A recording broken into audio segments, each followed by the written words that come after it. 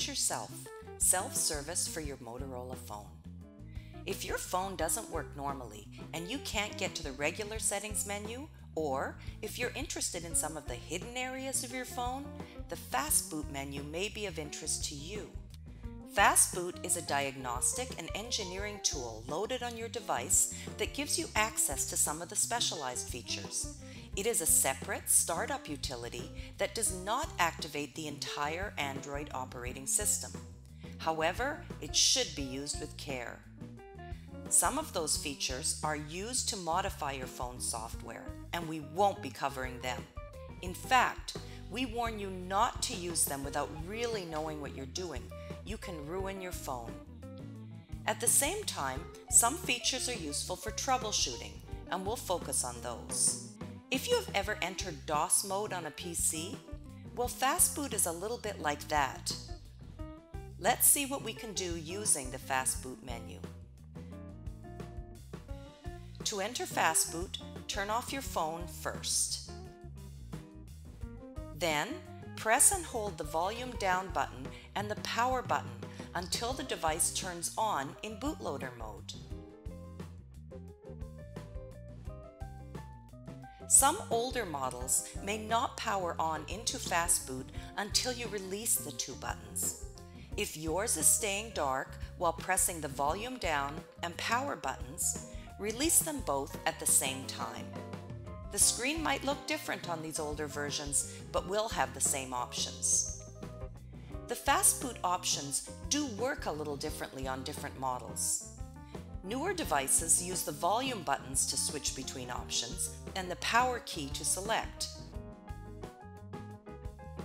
Older devices use volume down to navigate and volume up to select. If you enter the Fastboot menu by accident, or you've completed your operation in Fastboot, you can choose Normal Power Up on the older versions, or Start on the newer versions to turn on your phone.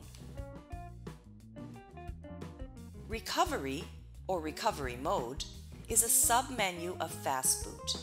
You can sometimes use this mode to restart your phone if it won't start up normally.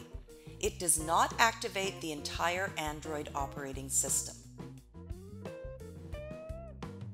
Select Recovery Mode, and seconds later you will see the Android robot on the screen. Then hold down the power button and press the volume up button to activate the recovery menu. On newer devices, simply select Recovery Mode using the power key. To recover a phone that won't start normally, select Reboot System Now. To exit recovery mode, you have several options. You can start your phone by selecting Reboot System Now, select Power Down to turn your phone off, or to go back to the Fastboot menu, select Reboot to Bootloader. Let's shift the focus to Wipe Cache Partition, also in the Recovery menu. It will remove any temporary files that may be causing problems with your phone. It will not delete any of your personal data. Select Wipe Cache Partition to start.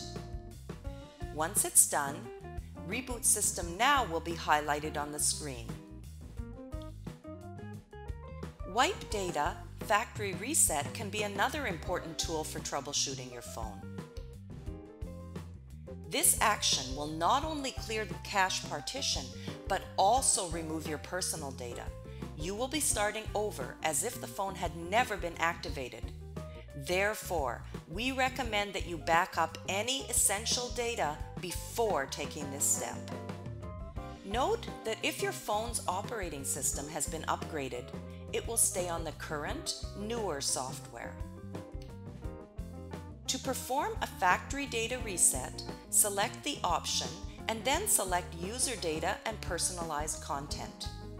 You can also do a cache clearing or a factory data reset in the Settings menu when your phone is normally on. To learn more about your Motorola phone, Watch our DIY series videos for more troubleshooting steps. And thanks for watching.